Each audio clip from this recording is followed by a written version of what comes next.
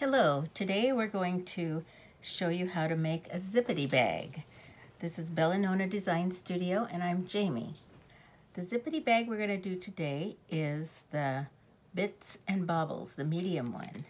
And it takes a 14-inch zipper, and here's the pattern for it. And what I've done is I've fused two pieces of fabric together using Steam-A-Seam 2. So to begin with, we'll start by pinning our pattern onto the fused two-sided fabric.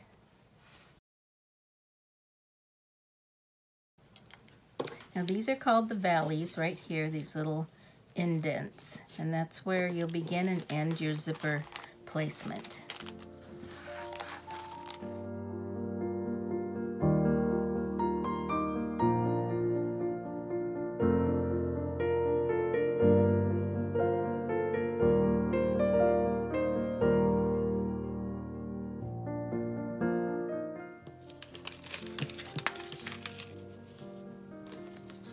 Take your 14-inch zipper, you open it,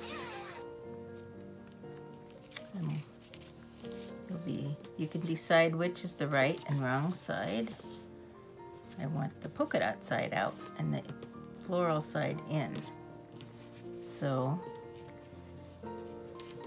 I will take and put the little tip end of the zipper, the bottom end of the zipper, right there in that V, and put a pin in there to hold it, and then I'll go to the sewing machine.